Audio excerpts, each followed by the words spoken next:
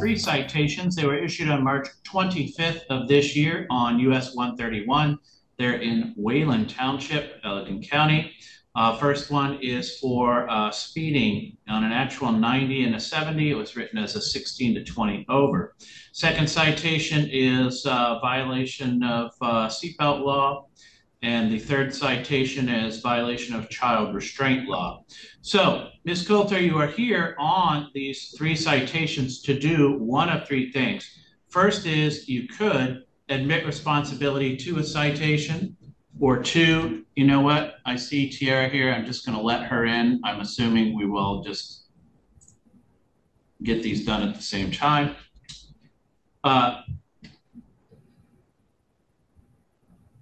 And you know what? I'll just wait for Tiara's audio to kick in. Her audio's, there it is. Tiara Coulter, if you could take yourself off mute so that I'd be able to hear you. There you go. All right, and I'll read Tiara's into the record as well. Ms. Tiara Coulter, you have a citation here. It was issued on March 25th of this year on US 131 there in Wayland Township for speeding on an actual 90 and a 70. It was written as a 16 to 20 over. So, ladies, Ms. Coulter and Ms. Coulter, here are your options on your citations. First is you could admit responsibility to a citation, or two, admit a responsibility, but you'd like to provide some sort of explanation as to how or why this happened, or three, you wish to contest a citation. In other words, to fight a ticket at what we call informal hearing. I'll ask you one at a time. Tiara, on your speeding citation, what do you wish to do? You said to fight it. Yes, okay. Yep. And then Ms. Melisha, you have three different citations. What do you wish to do on your citations? I want to fight mine because I actually was not the vehicle that was pulled over. He actually pulled Tiara over. Ma'am, do you wish to fight all three citations? Yes. All right. Then it makes a lot more sense for me to start with the officers. They have the burden to establish to me why you were issued citations. But after that, you'll have the opportunity to either ask questions or testify on your own behalf. And so, deputies, I'm not sure who is going to be testifying. Let's start with Tiara Coulter. But if you want to just pick up the narrative somewhere where it makes sense, explain the issuing of the citations. Yes, Your Honor. Both of these are kind of all the same incident all put together. So if it's okay with you, it's going to be just one big testimony. That's kind of why I just let everybody in. I assumed, looking at the dates and times, that this was all sort of the same incident. So go ahead. Yes, Your Honor. On March 25th, 2024, around 2:10 in the morning, I was running stationary radar on US 131 at the 67-mile marker. My rear radar activated with solid tone number. A vehicle approaching at 90 miles per hour, and the posted speed limit is 70 miles per hour. Observing in my rear view window, I witnessed two vehicles, two sets of headlights traveling next to each other at that rate of speed. We were not traveling next to each other. Ma'am, if you speak again, I'm going to put you in the waiting room and handle your case separately. This is not your turn. It's the deputy's turn. And like I said, when the deputy is finished, you'll be able to either ask questions or testify on your own behalf. Is that clear? Tiara, is that clear? Okay. Because this is audio recorded, I'm assuming you giving the OK symbol means it is clear. All right, Deputy, you want to pick it up? Yes, sir. After both vehicles passed my stationary location, I switched my radar to my front radar cone, where I picked up the vehicles continuing still 90 and a 70. Both vehicles were front and back to each other, keeping pace with one another. I then pulled out behind the vehicles and began to follow them. I switched my radar to moving radar. The same speed continued. I also paced them. We followed them up to the 62-mile marker due to the fact of them weaving between the lanes, not using blinkers, traveling at a high rate of speed. We called for a second unit prior to initiating the traffic stop just due to the behavior of the vehicles and the time of day at this time. After initiating the traffic stop, both vehicles yielded to the right side of the road. I'm sorry. while pacing them, they fluctuated speed between 85 and 90 miles per hour during that pacing period as well. While they were going between the lanes, there were no cars in front of them that the radar could have picked up either. After we initiated the traffic stop, both vehicles yielded to the right side of the road. The first car directly in front of me was Miss Tierra's vehicle. It was a silver Escape. And then the second vehicle in front of her was Miss Malisha's vehicle, which was a Explorer. Deputy Danville made contact with Miss Tierra, while I made contact with Miss Malisha. I'm sorry if I pronounced that incorrectly. No, you're fine. Thank you.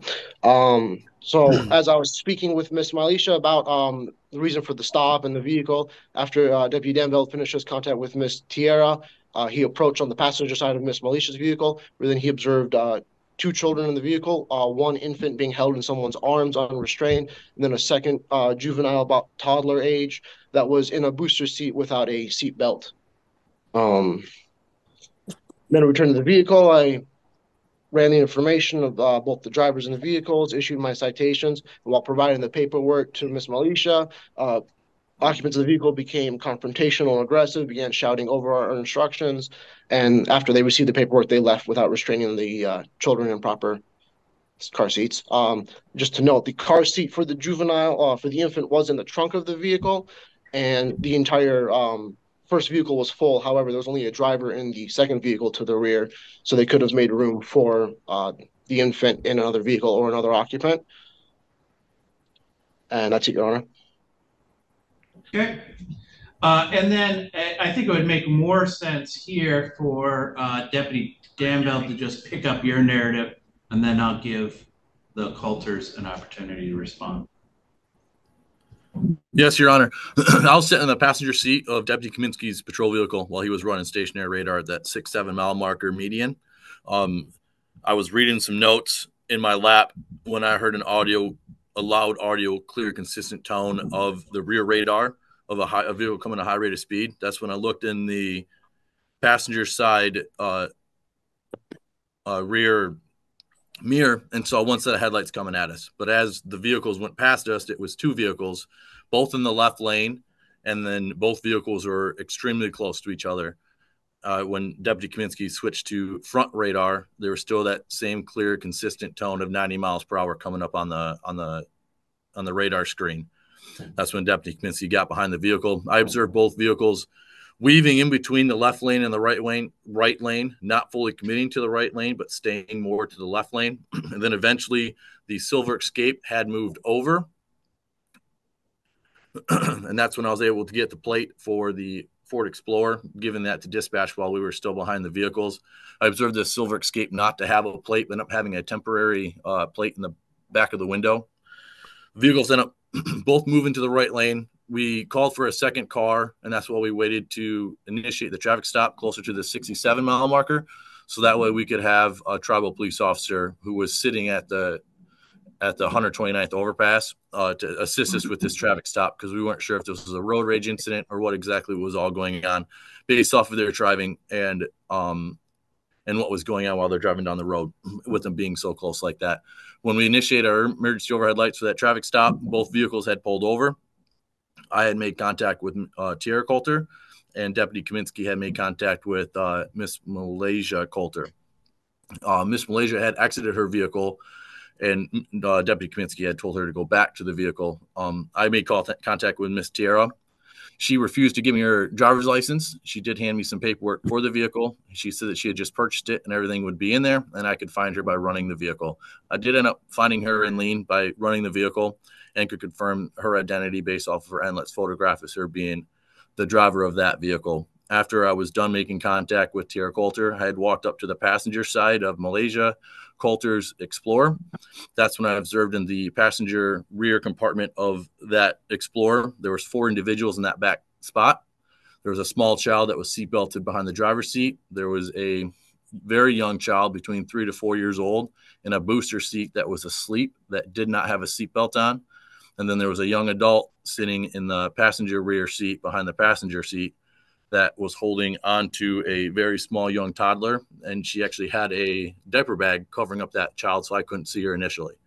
And then in the rear compartment of that Explorer was a child seat that would be proper for that toddler, but it was not secured in the vehicle, and it was like upside down in that rear hatch.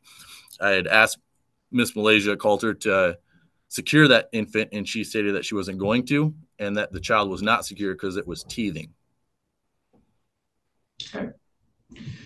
So we'll start with you, Tiara. You just have the one citation. What do you wish to tell me? Well, first off, I did not refuse to give my ID. I actually told them I did not have it on me, and I was waiting for it to come in the mail.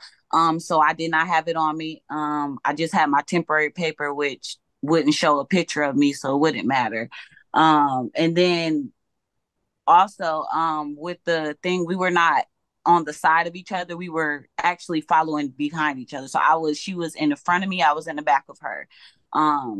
And that's all I have to say. Okay.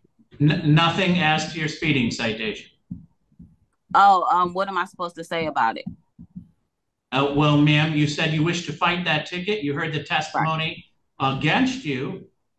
Do you wish to have any testimony for you of why I shouldn't find you responsible on the speeding citation? Oh,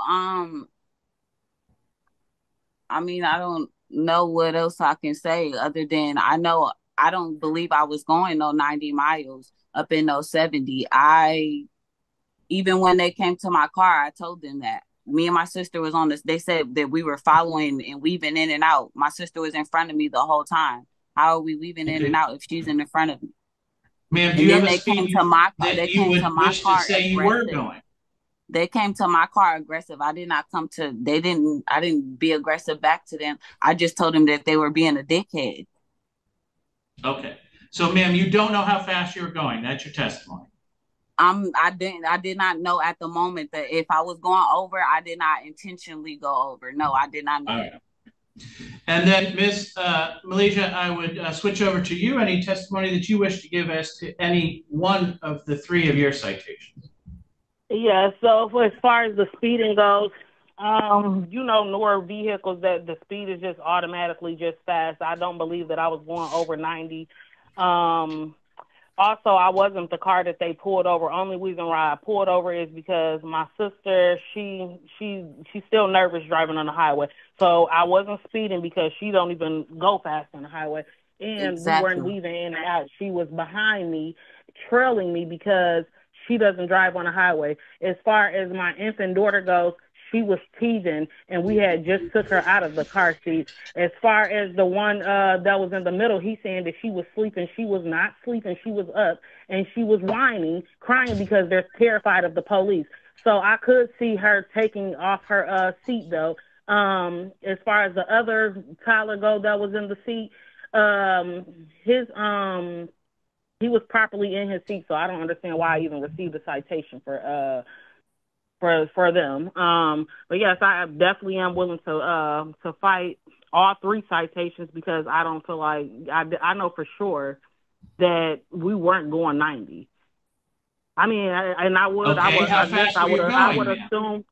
guess I would assume responsibility for my toddler not being in her seatbelt because she was teething, and my daughter has kidney problems and all type of stuff, so she's a very whiny baby. So I will assume responsibility for that. But as far as the seatbelt on the other toddler, no, she took her seatbelt off because she was scared because they were very aggressive when they came to the car. The one that was on my passenger side, he was talking to my 13-year-old daughter, and like he was just being real rude. Nobody was even being rude to him. He was just, like she said, being a dickhead. Yeah, very rude. The guy that was on my driver's side, very pleasant. He was very nice. I was actually kind of like puzzled because I didn't understand why they were walking to my vehicle. And I got out of the vehicle because they pulled my sister over and I wanted to see what was going on, so it wasn't like I was getting out the vehicle to be confrontational or anything in that nature. All right. So, and I don't mean this for Tiara. All you have is a speeding citation. I find it's pretty clear here. I would find you responsible. You did not give an alternate speed. You did not know how fast you're going. The officer's testimony, two of them, is not only were you hit with stationary radar, but you were hit with moving radar, and you were paced, all at the speed that they've identified. So, I mean, that's sort of as clear as it gets. As to you, Miss Malaysia Coulter, I wouldn't have let you leave the scene. Exactly. No, ma'am. I would have charged you with reckless driving, and I would not have let you leave the scene with a baby in someone's arms when there was a car seat in the trunk. You cannot drive around like that. You are clearly in violation of these laws. Listen.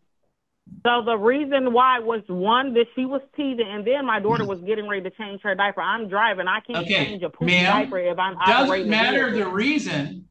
You can't drive down the road, especially at a speed like that.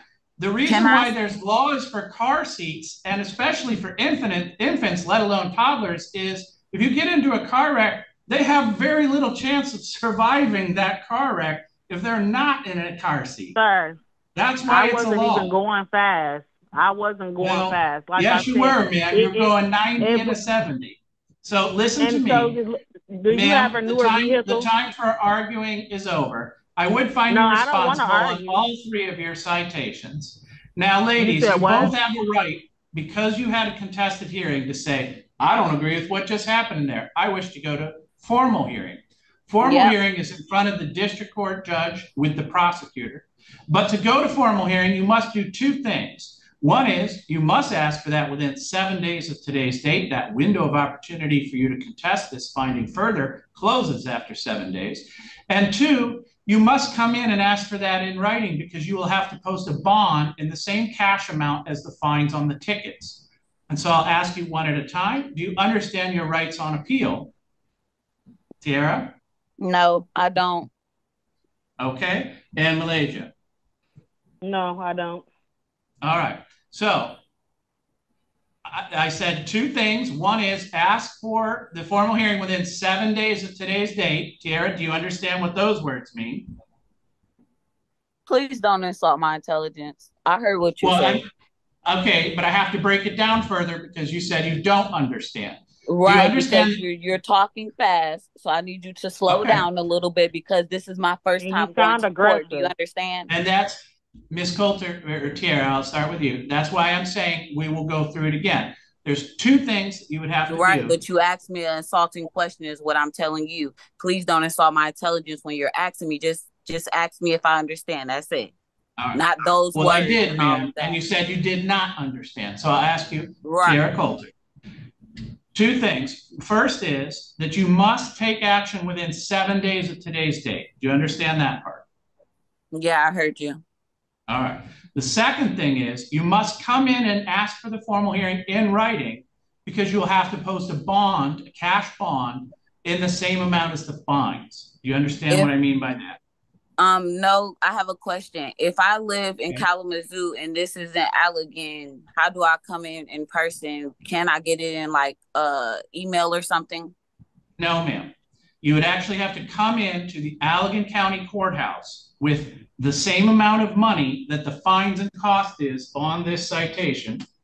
Well, it doesn't tell me no cost on my ticket. Okay, and that's why I said I'll explain it. You would have to come in with $130 and post that as a bond to guarantee your appearance at the formal hearing. So the two things you must do is within a week, you have to come in here with $130, leave that with the court. And what if I can't do that within a week? What's that? I say, and what if I can't do the money within a week? Then you cannot have a formal hearing. You are stuck with my finding here today. Oh, well, and then Miss Malaysia, you would have to do that for each one of the 3 tickets that you would wish to contest further at formal hearing.